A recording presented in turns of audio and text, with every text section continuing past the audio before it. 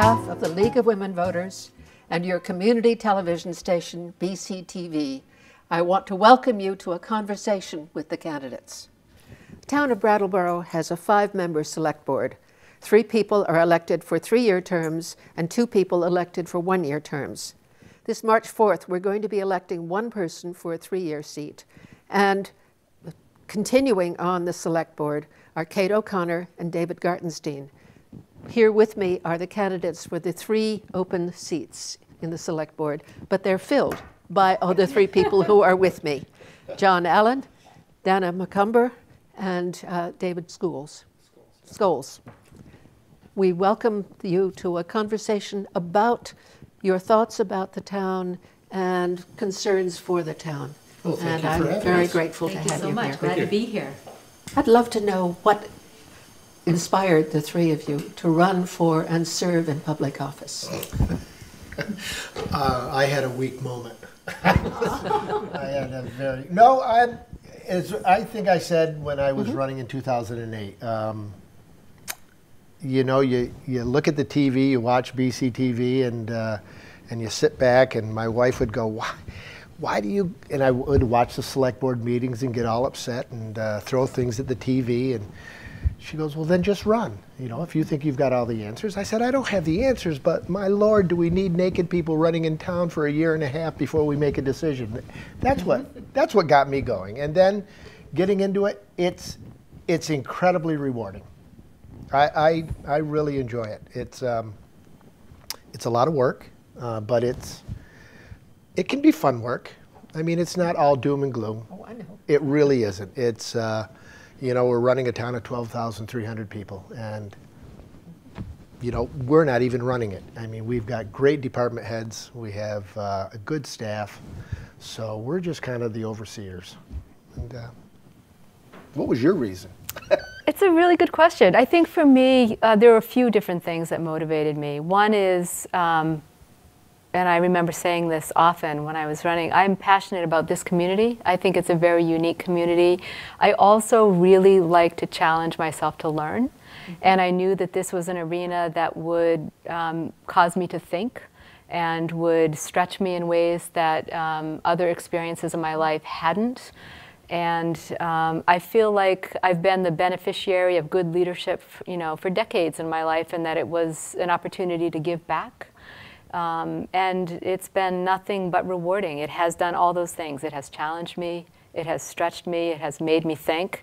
It has pointed out the areas where I feel strong and the areas that I really need to push myself and to, you know, research and study and have conversations that are challenging with people who maybe don't love the decisions we're making. And so for all those reasons, it's been a great learning experience. It does push you out of your comfort zone. It pushes you right out of your comfort zone, and that's not a bad thing. No, it's not a bad thing. Not a bad thing. David. Well, I picked up the paper one day, and the headline was that 2 of the select board members were not going to run again.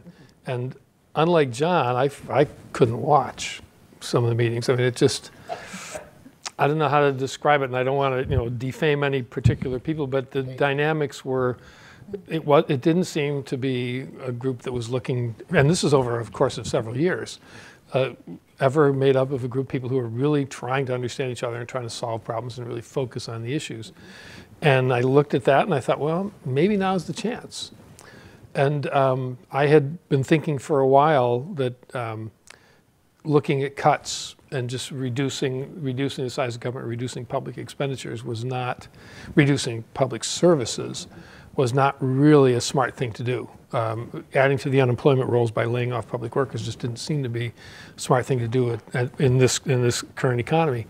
And we also I hadn't heard much conversation about looking for additional revenues, new sources of revenues, or actually looking differently at the way we value our services. So it just seemed like it was a possibility. And so I went and got an application, and so did 6 other people. And we had several interesting forums and conversations, which I really enjoyed that process.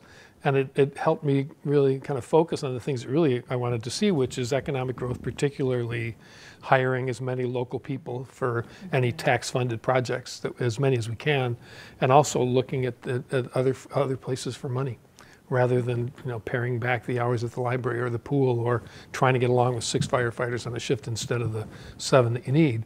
Let's see if we can't find some money. May I zero in on that very question of looking for more sources for money for the community? Are there ideas that are coming up in the select board right now on that? One idea is to try to value the services that some of the larger nonprofits consume that aren't paying property taxes, whether by statute or contract or whatever other arrangement. There are large ones like the hospital and the retreat, and dispersed ones like the housing trust, and I'm sure there are several others that I haven't even thought about that don't pay property taxes but consume services. So trying to identify the value of those services, and then looking for a way to help them, to have them pay for some of the costs of what they consume. And another is that actually I think we already voted. We voted to put it on the ballot.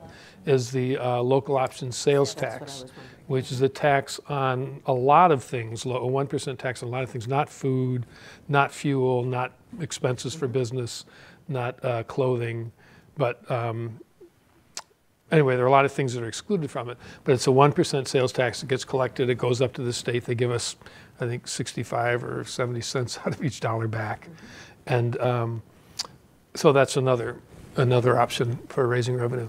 And as I remember, taxes like that are voted in by the representative town meeting, right, not by the select board, but have to be proposed by right, the select board. So what we decided to do this year is to put it on a town-wide ballot for town meeting day, the March 4th. 4th, thank you. And so people can actually vote whether they want it or not. We'll look at those results, and the town reps will look at those results. Not all of us are in favor of the 1%. Yeah, that's for sure. I want to point that out. Yep. Yeah, this is nothing new to any small town. Everybody's trying to figure out how to get revenue into a town.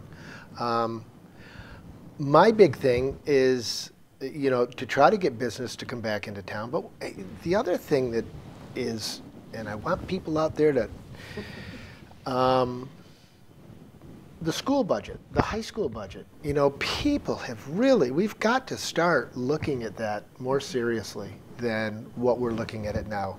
That's probably going to make a lot of people mad, but, this across the board levying of how they do it. What act is that? Act 68. Act 68. The funding formula. I just don't think it's working. And that's just my thought on it. I'm not believe me, I am not an economist. I balance my checkbook, and that's about it. So, but I think that's one area to look at. We're trying. We're doing our best to try to get people to come into town. It's hard. The economy's down, but Brattleboro is a unique town. So One and only Brattleboro, I think. One and only, and it's got a lot going for it. We just need to put it out there. The man for whom the town was named never visited it. Never came there. Nope. Pete Seeger Brattle visited. Street in Brattleboro. Right. in Cambridge. I think we also are just mindful of that it can be difficult to own and run a business here. For many, many different reasons. And, so whenever there's an opportunity to support people that are doing the local businesses, I think the select board is cognizant of that. And sometimes I think when I look at the resources we have in this town, it seems like part of our work isn't just to increase revenue, although that's important, but also to think about the redistribution. So to look at the resources we do have and figure out how we can make that work more efficiently. And it's not just dollar resources, it's human resources as well. And I think this town is wealthy in that particular way. Just one more thing, and I just thought of it as we were talking back and forth here. We can't forget, and people out there in TV land can't forget that the select board really doesn't have control over the budget. That's true. So representative town meeting, And maybe we have to look at that. Maybe we have to look at a different form of, because I don't know if it's representative anymore of what's going on in town. They can up it or lower it either way. All we do as a board is we sit there week after week after week and try to find ways of getting the budget down, and then it goes to a meeting and they can have their way with it. They can have their way with it. Well, from a governmental point of view, matter of fact, an old league member who has since died gave me a sheaf of material that she had collected on the representative town meeting, because it's not representative. It's not. You elect someone and they go to the first and only major meeting 2 weeks later, and they have no contact with constituents and no constituents as such. Right. That would be quite a major change. We've had a charter change that really didn't change things 2 years ago, I look back on my notes. So is that kind of major change thinking coming to the select board? I think everything is on the table. Yeah. I really do. I don't think that there's any. We have got to get a better voter turnout. We have got to get more economic development in town. We've got, so there's a lot of things that that we have to do. And again, I don't know if that's our best form of government. So I think you're right. I don't know. We've talked about, there's something you mentioned that I didn't know anything about until you mentioned it, and then I went and got a copy of the Matrix study that talks about a series of things, and some of them are slight changes or redirections, and some of them are pretty serious overhauls. And I think that and the process we went through with the budget and the work we're going to have to do for the other initiatives that we've talked about here today and at the select board is going to require us to look very broadly. And although the topic of the actual form of governance, I don't think it's come up directly, other than the young people that brought the 16-year-olds engaged with the 16-year-olds with the right to vote. But I think it's going to come up as a part of that process. If it turns out that we keep getting decisions from the Representative Assembly that are bad, it turn out to have negative consequences for the town, then maybe there is something wrong with it. I don't have a solution off the top of my head for it, but it's definitely not representative. This is time to explore things. Yes. And Donna, you had mentioned the search for a new town manager. All three of you had. Where do things stand with that? Yeah, where do they stand? Where do they stand? Well, we are about to embark on the beginning of our second search. And I think that we wanted to let a little bit of time go by because it felt important to sort of invite a fresh applicant pool. And what I respect is that, it was a considerable amount of time and work and energy to pour over the number of applications and resumes we received, but it feels important enough to really land the right person for this time, the right person for this place, and we were looking for somebody with vision. Now, having said that, I also want to say that I think the interim town manager is doing a phenomenal job, that the town has been very stable and steady. And so that's a shout out to Patrick. He has held things really consistently and skillfully, and we're privileged to be taking our time so that it's not an emergency hire, but it really feels important to do round two and to put in those hours. And hopefully we'll be, we're past the budget work for the most part now. And so we have a new wave of energy and time and attention to put toward that. It's a little bit, I think we have more information now than we did a few months ago when we did the first process, particularly in terms of the economic development future. We know about Vermont Yankee now, for one thing, but also the Community Economic Development Survey, CEDS process, and the document that was submitted, I think, to the feds for some sort of stamp, and the $10 million that hopefully will come our way for economic development from Entergy. really has kind of changed the circumstances because there have been lots of plans for economic development over the years. It's very difficult money. Yeah, there's no resources, and that this may be a different time. And if we're hiring a new manager with hopefully with a vision in that direction, and the BDCC just got a new director, Pat Moulton-Powden, who sees things very much that way. The Career Center is about to get a new director. Hopefully that will be someone who wants to look at the local economy and be in close relationship with business people to use the resources of the center to help provide a skilled workforce. There's a lot of things going on, plus this big construction project here with the police fire and soon the Housing Authority's new building on Fairground Road. Well, it's also all Brooks House. And the $24 million Brooks House project. There's a lot of economic activity in the town. There is a lot of building going on. Yeah. One of my notes as I was thinking about what to talk about with you all is the major infrastructure work that's being done in town. You don't have to worry about talking. Yeah, you don't have to worry about We can talk. Believe me, we know how to talk. It's never been a problem. Yeah, those things and the new sewer plant. As John Allen knows, I've been very much involved in housing in the town, particularly housing for elders, because I'm a commissioner of the Housing Authority. And our project, Red Clover Commons on Fairground Road, is the beginning, but not the end, of trying to relocate everyone who was at Melrose. That's right. And indeed to Poor rebuild Melrose. around Hayes Court, Right. which many of the Housing Authority buildings are reaching the end of their usable life.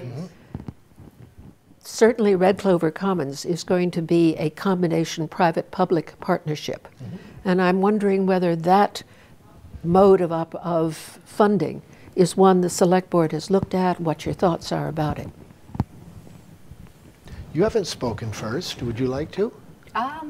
No, you're. It's a short answer. I mean, I think it's a great idea. I think it's a great idea. I don't think that we have talked at length about that, but I think, you know, I think we need to explore all manner of options at this point in time, and I think that project is one that, you know, is successfully in the works. And, it is. And necessary and vital and important and, you know, a good example. It has really made a difference to have the enthusiasm of the Select Board. Oh yeah, I've always said I don't think we do enough for the elderly, and to try to get them decent housing or decent medical, and I would love to see, you know, I would love to see the next step of trying to get something incorporated with, you know, where you have in-house healthcare, you know, assisted living. Assisted living, and we do have yeah. not in-house, but a network You have of the health network, care right. Through the local providers. Right. We call it a local table. Right.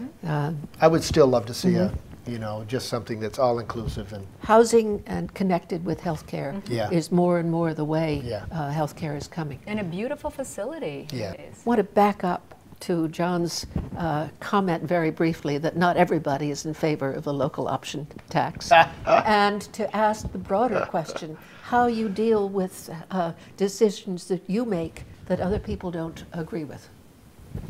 Respectfully. yeah. No? Okay, that's a good way. Yeah, no. You know, that's part of the job. It's just part of it. You're just not going to please 100% of the people. And when you finally realize that, and you get some shoulders, and you know, you let it, and you just let it wash away. You know, you're not going to win them all. You're not going to lose them all. So you just, Dick DeGray, you know, told me a long time ago, he just, when he loses one, he just brushes his pants off and you move on. And that was good advice for me. So, and that's what I try to do. Believe me, we all take it personally, you know, but you just got to kind of roll with it. And some people you have to, I mean, sometimes you can't really dismiss people, but a lot of, I find myself on the phone for long periods of time. Somebody called me yesterday, and it was, looked like I thought it'd be a 5-minute conversation. It was 45 minutes, and luckily we have a little button I can push now, so I can be on speakerphone, so I can actually cook dinner and put some hinges on a cabinet door and other things while I was talking. But you spend a lot of time talking to people and trying to explain the perspective, particularly with the police fire, for people who haven't visited these buildings or aren't aware that we've been putting things off for 30 or 40 years that now have come to the point where we just can't anymore, which is why it's so expensive. A lot of people just don't know that. They just figure, well, everything seems to be working fine. Why do we need this? And I think I think John's right. You have to let some of it just kind of fall off, but you also have to spend a lot of time trying to explain to people with the basis of the decisions. And I think that this select board has really worked at being transparent and talking about things openly. I think David Gartenstein does an amazing job as chair. He's very honest, he's very proactive. I think it's important for the town to be able to understand decisions as they're being made, and for us to be able to grapple with challenging situations openly. And I think it's good that people pick up the phone and call us to either say, that great job, we really appreciate that, or what were you thinking? Or what were you thinking? Which is what a lot of people said when I was getting my petition signed. Yes. And getting, are you out of your mind? Are you out of your mind? And Those that, people are crazy. Yes. right. So that was the beginning for me of really getting a sense of how people view this opportunity to serve, which is, many people don't want to come anywhere near it, which saddens me, because I think it's an important thing to be able to do. And it's important to be able to agree with one another and respectfully disagree. And as David mentioned earlier on, we all bring our best thinking. Some of us know more about certain areas and others know other things. And I think we combine those skills to try to move forward. And the last thing I want to say is that this board, I feel like, really cares about the future going forward. And so if we have any extra time in our agenda, or if we have the opportunity to think about decisions we might be able to make that will benefit the town going forward, that we're willing to sit with those hard circumstances and maybe make a decision that's not very popular, but to try to do that from an informed place.